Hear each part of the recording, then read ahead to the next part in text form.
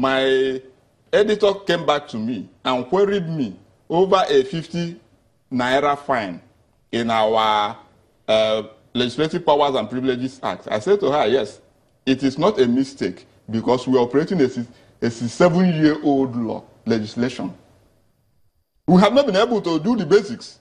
So until you bring these issues and then even weigh the level of who you take into a police force. Have you gone to the police college? The last time President Jonathan visited there, we all saw the eyesore, the national eyesore there. Have the press followed up? So the basic issue is that so far as these institutions and then even the public themselves have not been able to address the basic issues.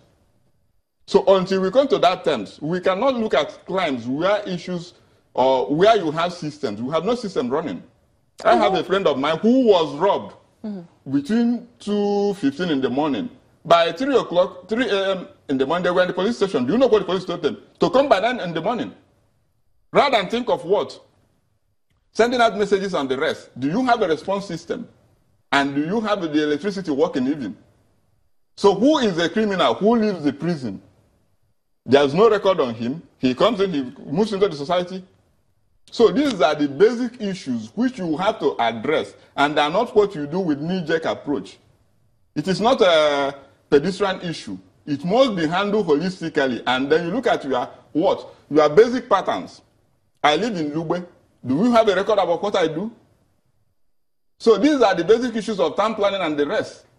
So just wondering now, are you saying that, I mean, I heard you say that what was done in 2015 was cosmetic? Yes, and still repeat it. So, and then when you do it, will it implement itself?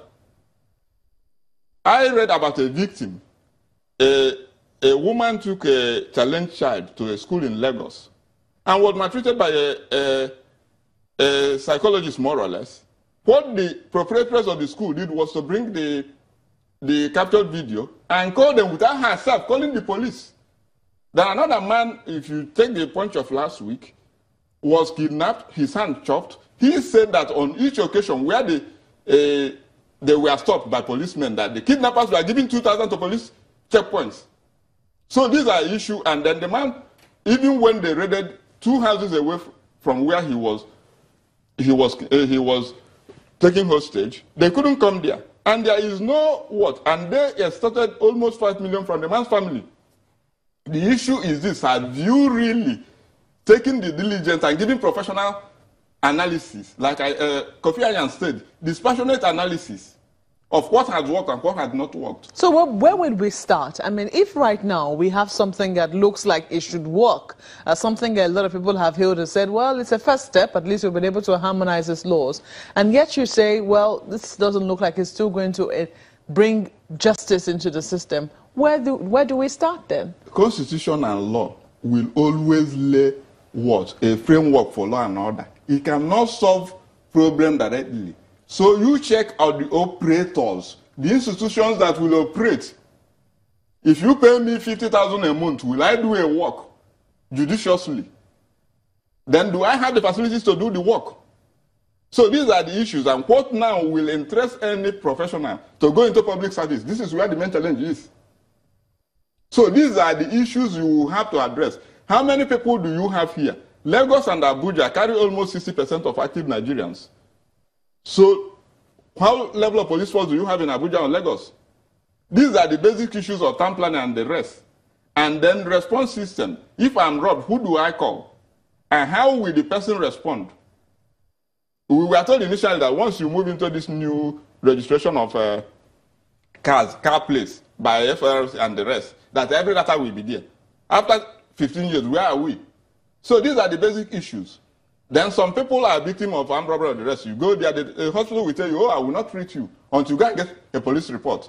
Some of us will die before you get a police report. So until you bring all this to bear and then take it through what? A well-structured program, including your school curriculum, because the next generation will run us.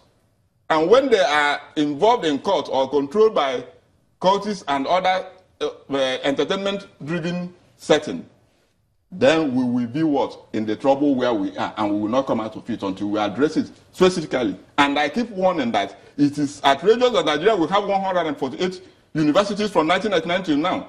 And you go there in the universities, you won't see any reasonable what? Facility to compete with the other parts of the world. These are researches the universities will undertake. What you call Marshall's Plan was the Harvard program for the Americans. The Europeans had to go back through the European Union to recover themselves from the effects of the Second World War. So since we have no institutions, and you will not fund agents that will help you, then you are in trouble. I have told you, take a trip to a police barracks or a police divisional office, and then you come back and then compare with benchmark with other parts of the world. Well, Mr. Igbunam, we'll take a moment now. When we return, we'll let you conclude your thoughts on the Administration of Criminal Justice Act in just a moment. Please don't go away.